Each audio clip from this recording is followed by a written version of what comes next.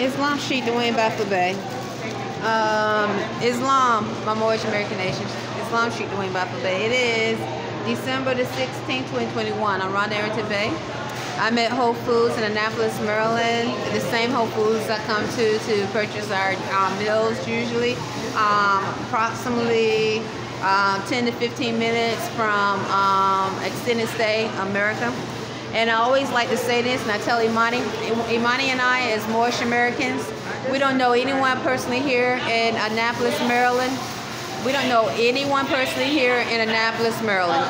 Not one person can say that we as Moors, clean, divine spirits, have implied that we want to get to know anyone personally here in Annapolis, Maryland. We respect boundaries, and we try, and we hope that those that we are among are not animals, and they can respect our boundaries.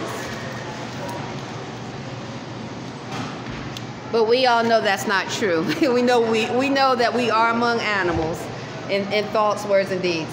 So anyway, as Moors, that's one thing we know for a fact. Not all people are animals, but we do know that we are amongst animals in thoughts, words, and deeds.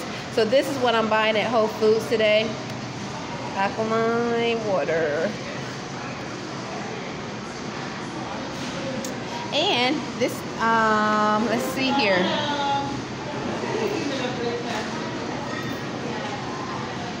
Okay, plant-based. Because I'm actually going to make me a Brenner.